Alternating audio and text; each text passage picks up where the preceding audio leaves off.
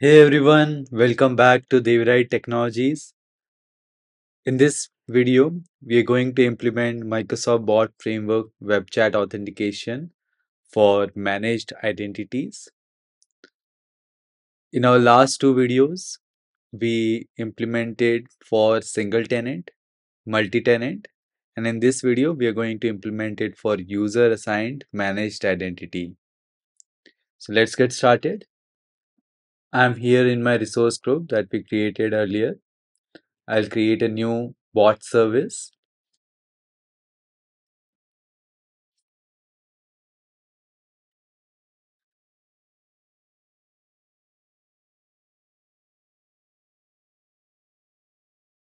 This one, I'll name this as bot user assigned managed identity auth bot dev. I'll switch to the free plan and the type of bot will be user assigned managed identity. Here, just note this one for user assigned managed identity and single tenant app. Composer is not yet supported for bots with these app types. Bot Framework SDK version 4.15.0 or higher is needed. That's fine. Let's go next and create.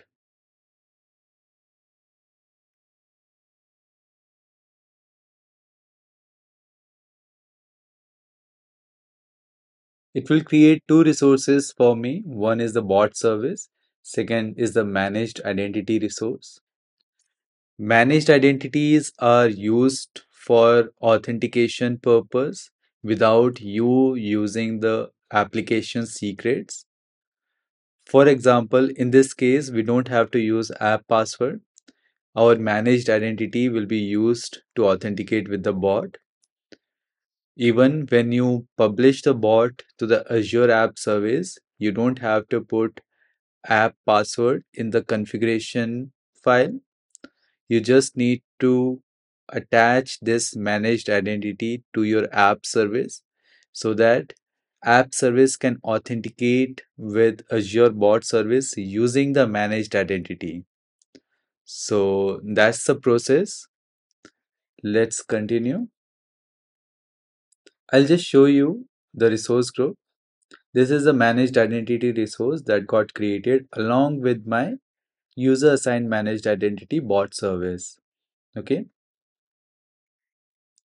I'll go to the configuration and my bot type is user assigned managed identity. So I'll just enter that here. This is my app ID.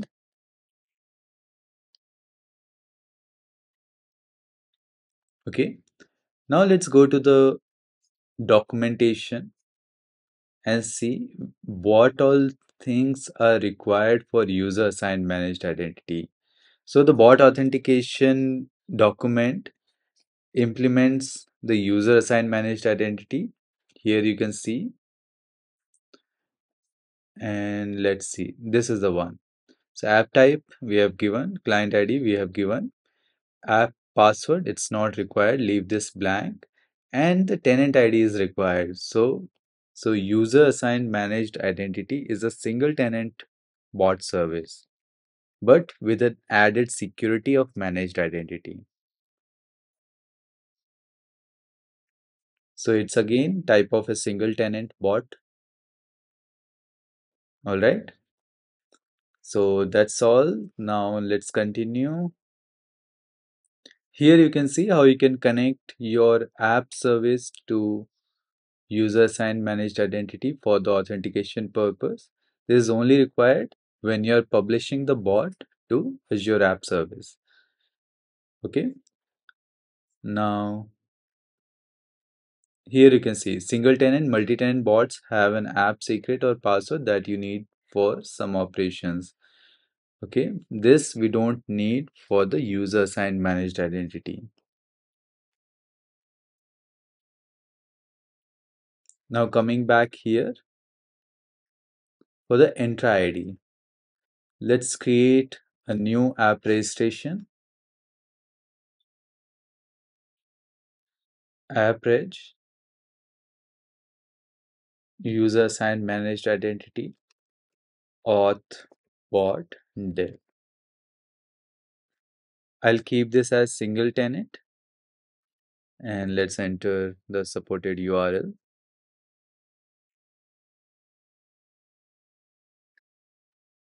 Register.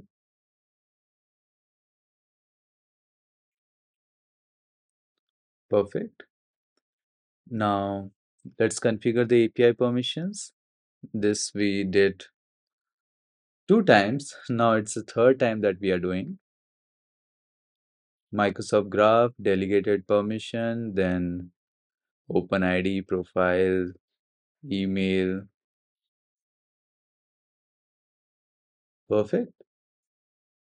Now coming back to our bot service, adding the OAuth connection. Let's name this as OAuth connection. Active Directory version 2. Getting the client ID from the newly created app registration. Client secret, let's go ahead and create one.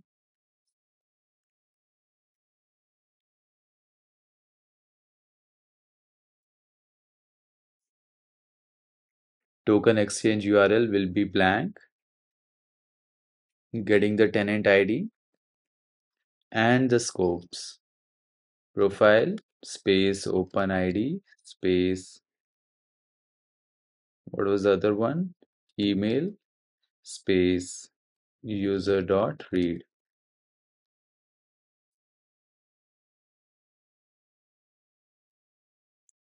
Let's see if our connection is successful. We got the permission request, accept. We got the token, copy the token. Let's go to jwt.io just to verify the details that we have in the token.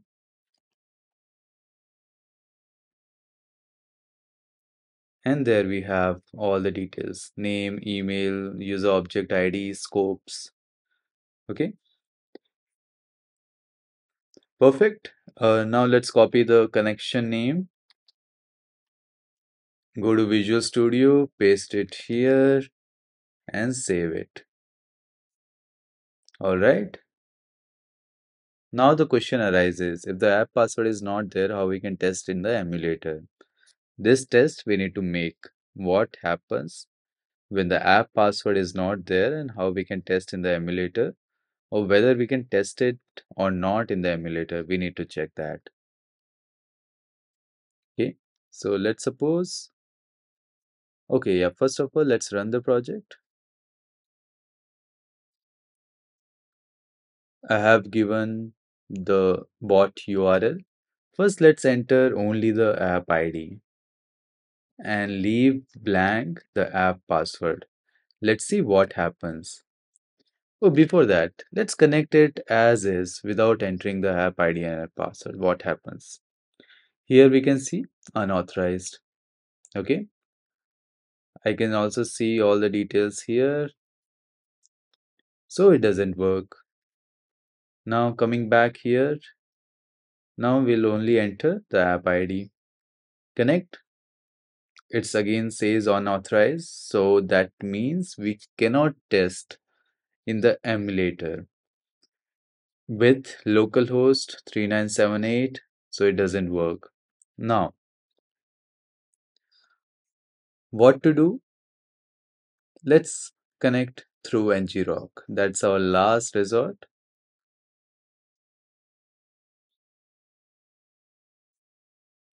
Let's open ngrok, copy the URL, open emulator, paste it, slash API slash messages, and connect. Okay, it again says unauthorized. That's good. Let's go back. This time, let's enter the app ID. No. So that means it doesn't work on user assigned managed identity in your bot framework emulator. So let's test finally on the Azure bot web chat. Okay, let's go there,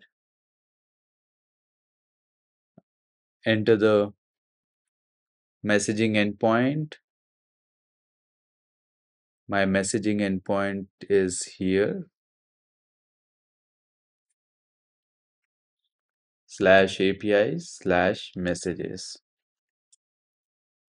and save it. Let's see if it works in the test in web chat or not.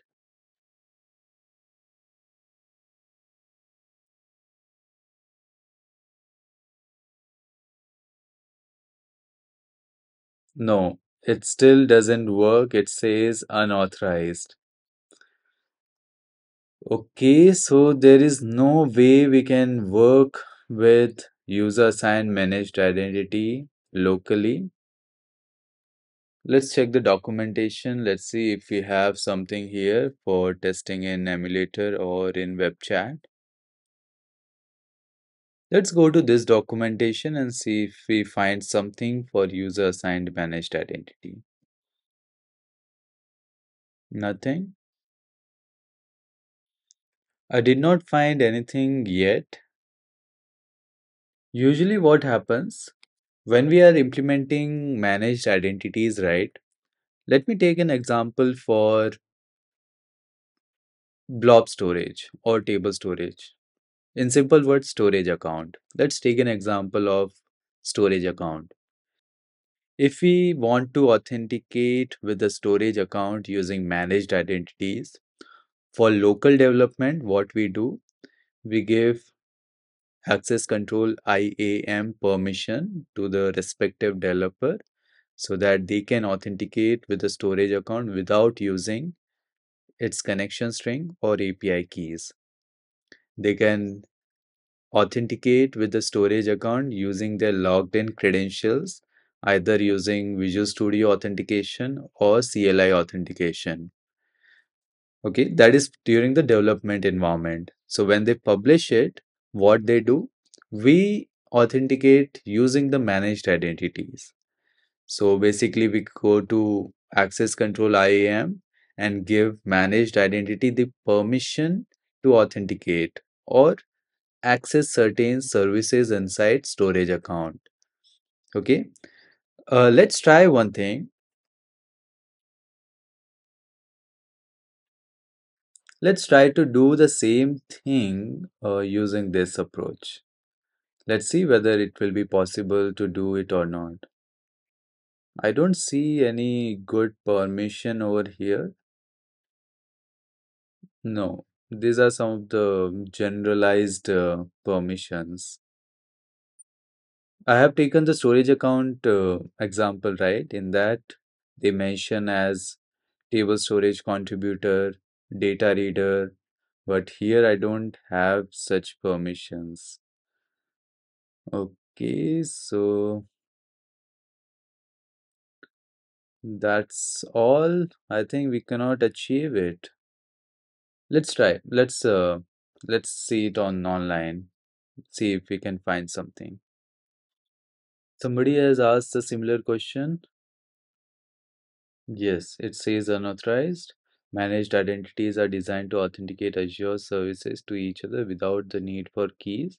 To ensure application security, managed identity applications will not respond to requests without approval from managed identity endpoint. These endpoints cannot be reached by requests that originate from outside another Azure app. Therefore, due to security concerns, debugging the managed identity through emulator is unsupported. So that's confirmed that we cannot test the managed identity bots in emulator. So my final conclusion is user assigned managed identity bots cannot be tested outside Azure environment.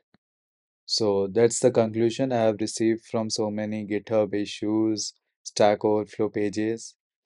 And the only solution is deploy and then connect it. If you still want to develop it in your local environment, I would suggest you to create a separate bot service for your local development. That will be a single tenant bot, and then test it or debug it locally. When you're ready for the deployment, then you can create a production user assigned managed identity bot, and that you can directly publish it and connect it through. Okay, so let's continue ahead. Uh, let's make it something useful for this particular project. I'll be publishing this Azure, Windows.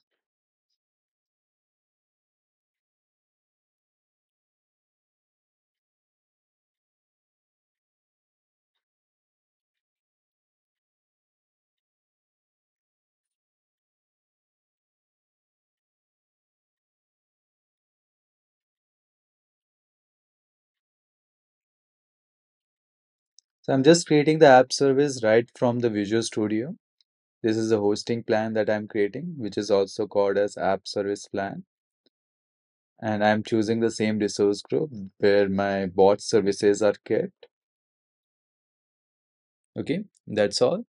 I'll just select my app service, create the publishing profile,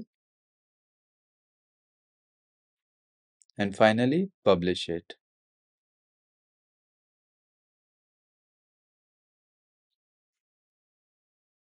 It's published. Let's copy the URL, go back to our resource group,